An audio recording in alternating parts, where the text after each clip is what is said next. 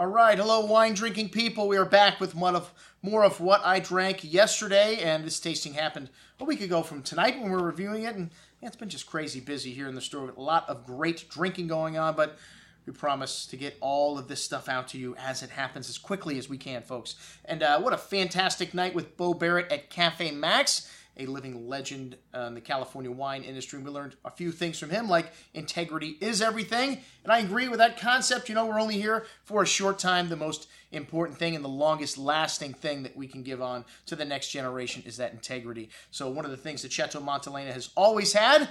Another thing I learned that, the reductive style of winemaking, where the wine does not see any oxygen at all, leads to a thing called pinking, which when a tiny amount of oxygen is injected into the bottle at the time of bottling, this pink color comes out in 2 to 6 weeks. Well, it goes away. They didn't know that. And because of that, they almost sold off this 1973 Chardonnay from Chateau Montelena in bulk. And, luckily 2 to 6 weeks later, it did turn around, and then it crossed the pond over to Paris, and the tasting of 1976, the shot heard around the world in the wine industry. And the rest is history. The influx of foreign investment, really, it was incredible what happened to Napa Valley after this Paris tasting. And, there's a few other things that happened in the movie that, you have to make up things for Hollywood to make it a little more interesting. They figured, let's send Bo off to the Paris tasting instead of Jim.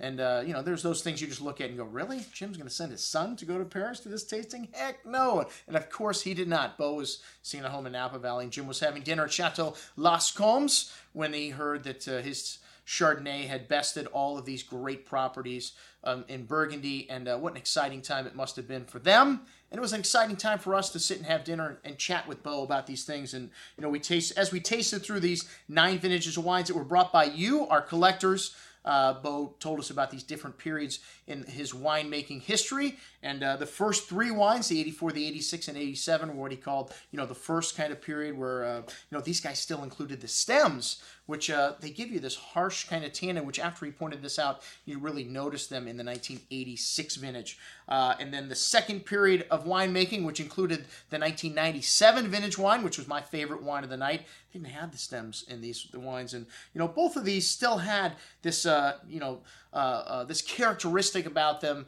that spoke volumes about the place where they were made, because the natural fauna in the winery in the old world is part of the wine. It's one of these things that lends to the complexities and the nuance in the wine. And even though it didn't have these stem tannins, you still notice some of that funk that you had, from Chateau Montelena and this thing called Brettanomyces, which Jim Law pointed out with the 2001 vintage, that it was, infected it to the point where he was so sensitive to Brettanomyces he couldn't drink the wine and rated it at 69 points. Well, we did have the 2001 on this evening, and it showed excellently, just like it has every time I've had the wine. Robert Parker rated it 96 points, so one of the most controversial wines in the wine industry because of that. And, the 2001, 2005, and 2007, kind of the third period of winemaking where they changed the barrel regime and really upgraded, how they did a lot of other things at the winery. So you really noticed these distinctive differences with the different periods of wine. The 2007, 5, and 1, like I said, you noticed that new barrel regime. These wines were still very young, and, you really noticed the quality of the oak and the fruit pronounced in these wines. They had lovely nuance to them, red plum, and the 2007 probably being my favorite of the 3, although the 2005 and 2001 outstanding as well. The 2001, was my favorite of the 3, looking through my notes here, my ratings again. And, this wine had a little bit of underbrush and a little bit of an earthy quality to it, but still had a lot of everything else: cigar box spice, black licorice, currants, and really nice and densely packed on the palate with hints of eucalyptus and that cigar box spice showing through the finish. The 2000, you really noticed the wood in this wine. It was a light vintage. You had this lovely caramel toffee kind of note to the nose and really soft fruit, but drinking at or near its peak right now. The 97 was the wine of the night for me. From the time I opened this wine up, it had this kind of dilly kind of character to it, cigar wrapper, really beefy and fresh black earth, just the most nuances of all the nose, and this bright fruit still shining through this black currant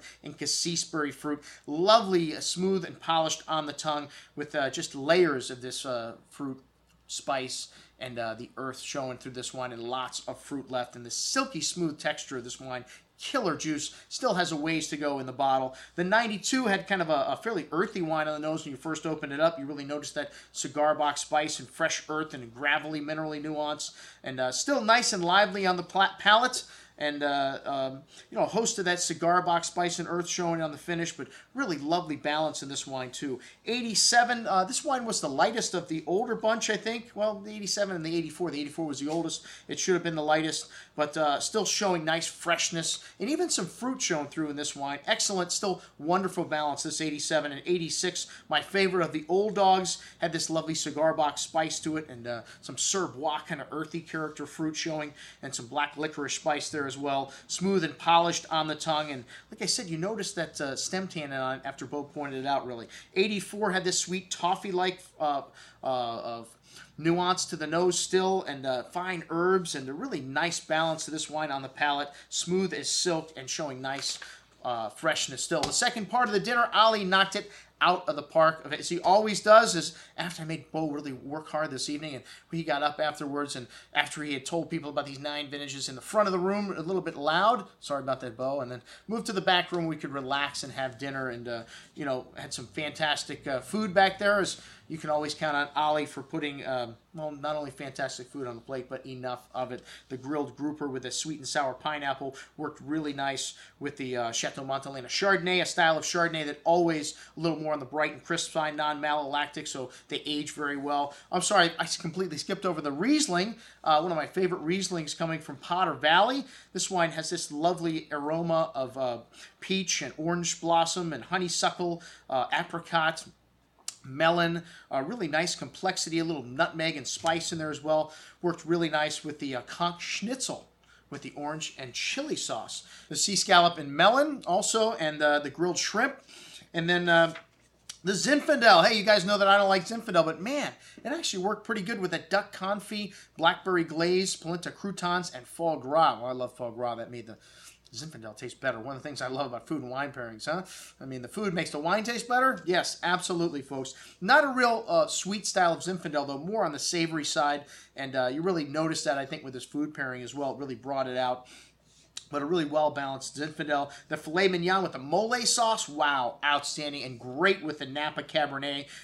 Really nice red currant and cherry fruit shown on that. And wonderful, some tannins in there too. Worked really nice with the spice and the mole sauce. And then the grilled lamb chop with the wild mushrooms.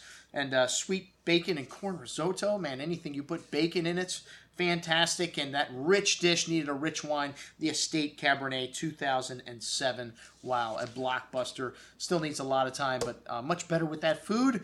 And that's what we had to eat at the Montelena tasting at Café Maxx a week ago from tonight. I'm your host, Andrew Lamposoni, signing off for the Wine Watch, saying remember, always drink the good stuff first.